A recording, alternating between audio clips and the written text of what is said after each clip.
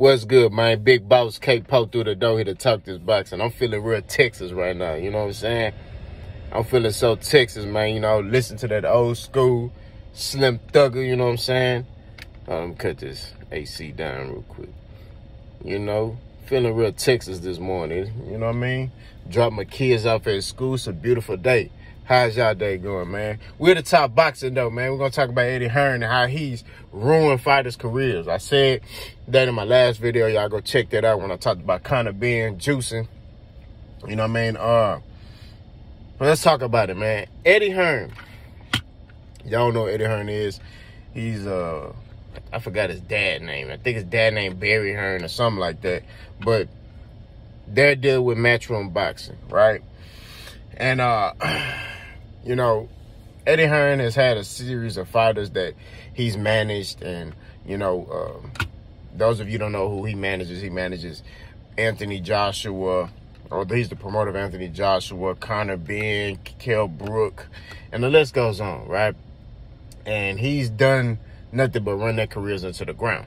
I mean, Anthony Joshua, you know, was an Olympian. I think he won a silver medal in the Olympics for the UK. You know, he's a good boxer, good technical boxer. But they didn't move him correctly. They didn't put him in the right fights that would get him, you know. I mean, Anthony Joshua is a star, but he could have been bigger than what he is now. You know what I mean? I mean, they put him in the Klitschko fight. He won that. You know, he done some things, but the issue I had with Eddie Hearn when he moved Anthony Joshua was when it was time for him to fight Wilder, when it was at their peak, he made every excuse not to make that fight happen. And I think we all know why he didn't want that fight to happen, because he knew Anthony Joshua was going to get his lights knocked out. You know what I mean? Wilder was knocking the soul out of people, the bloodline out of people. Like, you know what I'm saying? He was reaching ancestors. That's how much he was knocking out of boys' bodies. You know what I mean? But it was just like, you could have made that fight happen. You know, you move Anthony, you stop politicking and moving Anthony Joshua funny after he started getting belt after belt. And then boom, he ended up losing his belt to Andy Ruiz. Now he ended up getting it back, but then he fought Usyk and then he lost again. Then he lost twice to Usyk. So it's just how he moved Anthony Joshua. You know what I mean? You gotta, the prime example is how PBC moved their fighters. You know what I mean? They build them up, then they put them in there with tougher competition. Then they put them in there with a top fighter. Hey, it's time for you to step up. Let's go, get to it. You know what I mean? And that's what Eddie Hearn should have did with Joshua. But he ran Anthony Joshua into the ground. Now Anthony Joshua is looked at as a fighter that's past his prime, things like that. You look at Kell Brook. Kell Brook had that IBF belt. Kell Brook won that IBF belt from Sean Porter, right? He beat Sean Porter, I think, by a split decision, a majority decision, but he beat Sean Porter, right? Then after that, he didn't fight any tough competition. He was just fighting these dudes from the UK, you know what I mean, that we don't know. And you know how the UK hype up their fighters, you know what I mean? Because they fighters be trash. They'll hype them up, and then the sanctioning bodies be like, oh, yeah, I mean, I guess he's a good, you know, good fighter, because, you know, he's beating these fighters in devastating fashion. And then he come over here and fight in America and get mollywopped. You know what I mean? So it's like, how good are they really? But Kell Brook was real. Kell Brook could fight. You know what I mean? Was extremely skilled, was a bigger welterweight, was strong. You know what I mean? He could have caused a lot of problems for a lot of fighters, but Eddie Hearn didn't put him in there with any top welterweights. You know what I mean? He was moving funny with Kell Brook too, as far as how Kell Brook, you know, didn't fight Errol. You know what I mean? He didn't fight Errol until, like, he had to. Like, it was like one of them he had to type things. You know what I mean? Or they was going to take his belt from him. You know what I mean? But he moved Kell Brook and moved him up to 160 to fight Triple G. For what? You know, tomorrow this is a legacy-defining fight. I want y'all to pay attention to what he's doing, okay? Kell Brook get his orbital bone broke by Triple G. You know, he heals, recovers from that.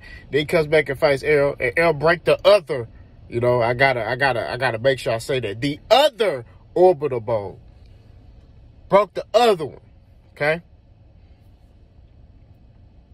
And then after that, he wasn't the same. Wasn't the same fighter after that. After he fought Errol, he wasn't the same. You know what I mean? Conor Ben looked invincible. You know what I mean? He looked strong. You know, knocked out Chris Algieri. You know, although Errol knocked out Chris Algieri, but knocked out Chris Algieri. You know, and then he was finna fight Chris Eubank Jr. at a catchweight, which I don't understand why he did that. I understand why they were going for that. You got other welterweights you could fight. You could fight Virgil Ortiz. You could fight Boots. You know what I mean? Like, you could fight them. But see, Eddie Hearn was putting in that man's head, man, go fight Keith Thurman. Keith Thurman not even that active. You know what I mean? Like, I get it. Like, you know, but he was calling Keith Thurman in them out when Keith Thurman wasn't even fighting. Adrian Broner. Adrian Broner haven't fought since the pandemic. You know what I mean? Like, since I think 2020. So, like, what are we talking about here? What are we talking about? So, the pattern I'm seeing, it looks like Eddie Hearn is running his fighters into the ground and collecting money from them. That's what he's doing. He's running them into the ground and he getting that money. He putting them in these fights and telling them, hey, man, he pimping them out. Let's just keep it real. Eddie Hearn is a pimp. He pimping his fighters out. You know what a pimp do to, you know, he can make a girl think she could take over, you know, what's that movie called? I forgot what the movie called, where he said, man, we gonna take over Space Mountain, baby. That's what Eddie Hearn do. He pimp his fighters out. Eddie Hearn make them believe that they can go to heavyweight. You know, if he got a welterweight that's knocking everybody out, hey, man, you can go to heavyweight and you can fight Tyson Fury and beat him. And it'll be a big money fight. Yeah, you'll make this how much money you'll make on this fight. And the fighter's like, yep, you think so? Man, yeah, I'll do it. Let's go. Let's do it. I'll do it. Yeah, let's go. And I'm going to get paid that? Yeah, let's do it. Then they get over there and get the soul knocked out of them. Now they not the same fighter. I tell you, man, Eddie Hearn a pimp, man. He be pimping these boys out. Pause. It's crazy, man. Like, they don't see that. Like, you don't see that Eddie Hearn is doing you dirty. It's crazy. To the point where Conor Ben felt like, I need some extra strength. Let me go ahead and drink this juice, this steroid juice real quick. You know what I mean? Or rub this ointment on me, you know what I'm saying? That's gonna make me stronger. Or man, let me just give me a shot in my kneecap right here, cuz. You know what I'm saying? To the point where he felt like he need to take something. He took something. You know what I mean? And we don't even know how long he been taking that stuff. Because, you know, in the UK, they're like drug tested is different. You know what I mean? Way different than over here in America. That's why that boy Conor Ben ain't fought over here yet. That's why a lot of them over there, they be looking invincible until they come over here. You want to know why? Because they be over there in the UK doing all type of stuff. Juicing, all that. Putting ointment on to make them stronger. Putting little drops in their nose that make them stronger. Billy Joe Sanders. So what I'm saying is at the end of the day, they do all that stuff. And then when they come over here and they got to get with Vita,